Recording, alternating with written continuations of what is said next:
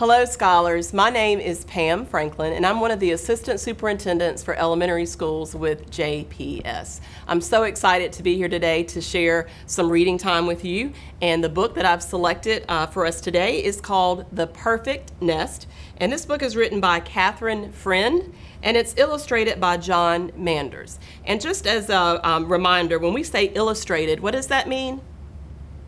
That's right. The illustrator is the one that draws the pictures for our story. Again, the name of the story is The Perfect Nest. There's no words on this page other than this sign here that says nest, but this is a picture of a barn.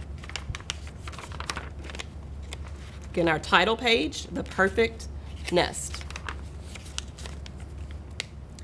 Jack the cat gathered together everything he needed, then built the perfect nest, dry and cozy and just the right size.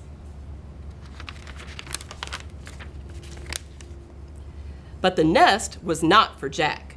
With this perfect nest, he would attract a perfect chicken who would lay a perfect egg, which would make a perfect omelet for a cat like Jack. Soon enough, a chicken came along.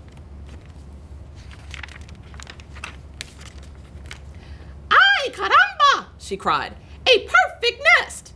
She hopped up and laid a small egg right there. Then a duck waddled by. Sacre bleu, she cried, the perfect nest.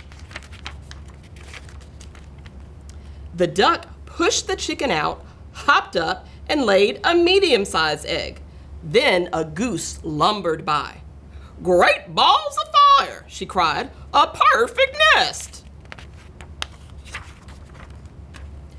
The goose pushed the duck out, hopped up, and laid a large egg.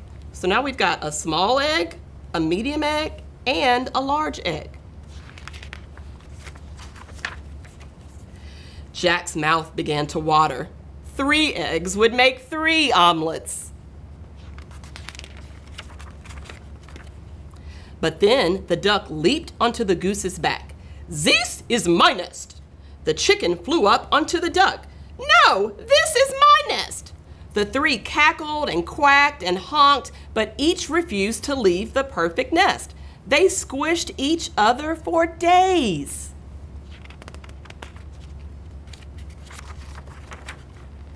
Each day, Jack tried to get the birds off the eggs.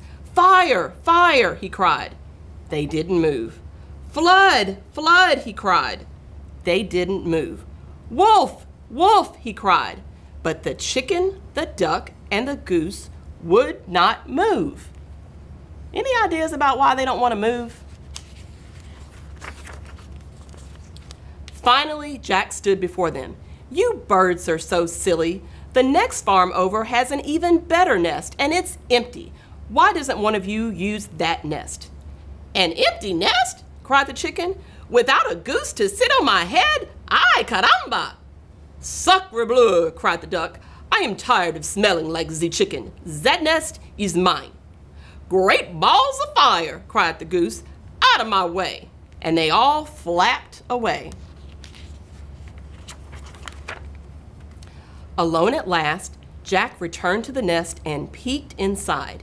He arranged the eggs neatly in a row. Small breakfast, medium lunch, and large dinner. Jack's stomach rumbled. But then, anybody out there have an idea about what's going to happen next? And if you can see, if you look real closely at this egg, there's a clue that's going to tell us what might be getting ready to happen right there. I think I heard some of your voices. Crack! The small egg broke open and out popped a wet baby chick who looked up at Jack and said, Caramba! Hola, mama!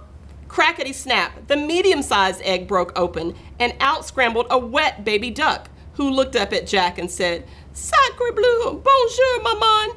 Crackety, crackety, boom! The largest egg broke open and out stepped a wet baby goose who looked up at Jack and said, Great balls of fire! Howdy, ma!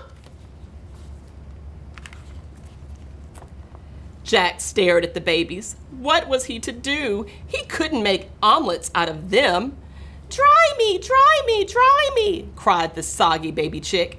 "Feed me, feed me, feed me," cried the hungry baby duck.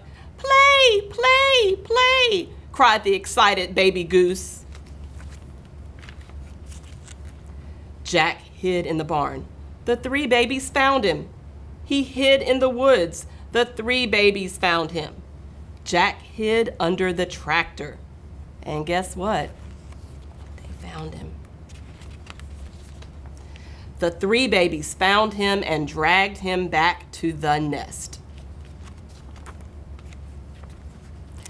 "Sleep, sleep, sleep," the tired babies finally whispered. "Cold, cold, cold," said the shivering babies. Jack scratched his head. Someone had to take care for these babies, but there was no one else around. Jack lifted all 3 babies into the nest. "Buenas noches, Mama," said the baby chick. "Bon nuit, Maman," said the baby duck. "Sweet dreams, Ma," said the baby goose. Then Jack climbed into the nest and the babies fell asleep. That's when he realized that this really was the perfect nest. And they all went to sleep. So that is the story, The Perfect Nest by Catherine Friend. Thank you for joining me today in this reading time, and I want to encourage you to read and to listen to others read as much as you can while you're at home.